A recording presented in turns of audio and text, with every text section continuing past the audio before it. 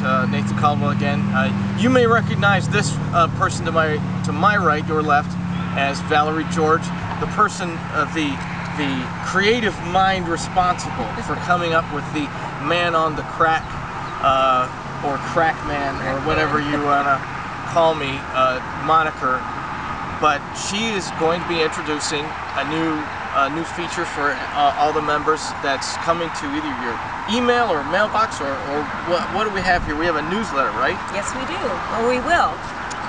We're still in the preview phase of the newsletter, and one of the benefits to being a member of the INSRA is that we're going to keep information coming to you. We're going to give you tips, we're going to give you stats on tournament play, we're going to talk about different clubs in the area, and just give you some insight to what's going on in racquetball in the state of Indiana. Okay, and this is, what format is this going to take? Is this email, or is it going to get mailed out to people in their mailboxes? We're not going to give you junk mail, we're going to give you junk email. Okay. So we're hoping that we have all of your email addresses through your membership, so if you don't have an email out there, please go up and update your profile.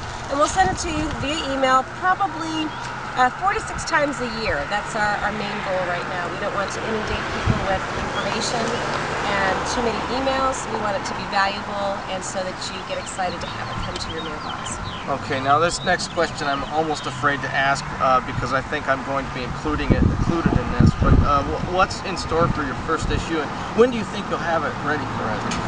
We would like to have it before the Hot Summer Nights event, which is June 25th and 26th in Fort Wayne. So we'd like you to have that in your email before you go to that event. Okay, and this now other features. I mean, at least, oh, it looks like you got an event date in there. That's good. Okay, so and just, I mean, what would be in store for the first issue?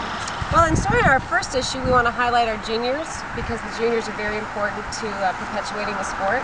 We want to talk about getting people involved in tournaments, because the tournaments truly are a family event, as in the racquetball family in the state of Indiana.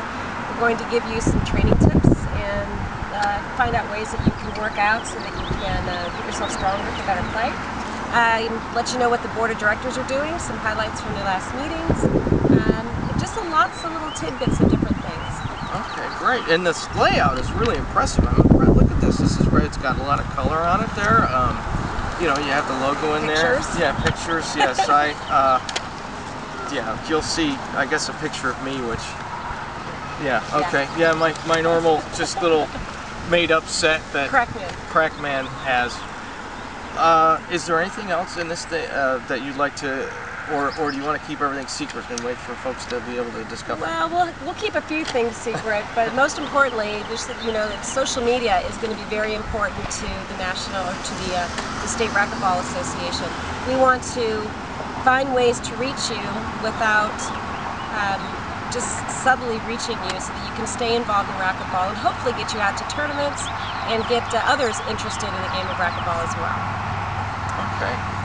I guess that's all the questions I have. Stay tuned, I suppose, to your email account, because the INSRA newsletter is coming. Is there a title yet for it, or? No, we're not. Now, see, now you don't have one yet. You've got, okay. Is it my turn to name your medium? Maybe I'll get a chance. Maybe I'll give it a call here. Okay. Better hurry, because we're gonna have to get her done quick.